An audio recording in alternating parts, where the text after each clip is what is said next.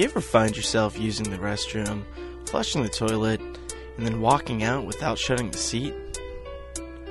This can anger many people, and it's the wrong way to do it. So today we're going to show you how to make your toilet seat automatic. It's a pretty simple process. You'll need a few items. You're going to need some string, standard house string for sewing up your shirts and stuff will be just fine, some tape, and a glue gun. The first step in the process is that you need to remove the lid from the toilet tank. Be very careful, and I really suggest that you wear a glove because there's lots of bacteria in here.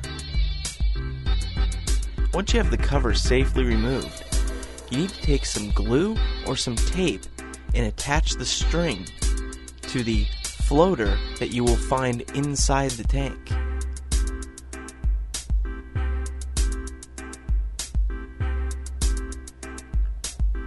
Make sure you run the string out the side and go ahead and put the lid right back on.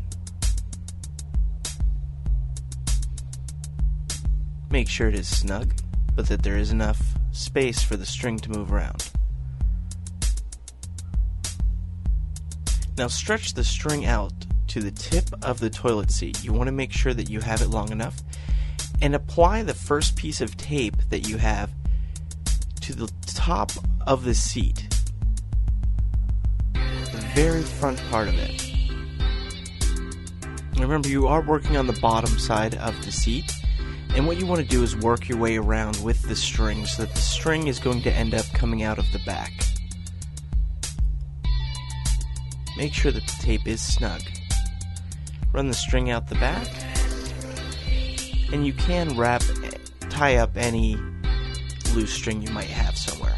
Now it's time to test this out.